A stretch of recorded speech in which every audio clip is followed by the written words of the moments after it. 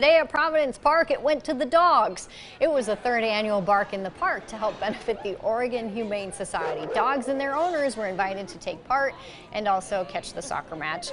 Custom merchandise was available as well as a prize drawing. There was also a meet and greet with adoptable dogs from the Oregon Humane Society. It's probably a good thing that I was not there because I would have adopted all of them. You would have adopted them all, and your husband would be on the phone with me right now. What is she doing? What's she doing, Jeff? Tell her no. Still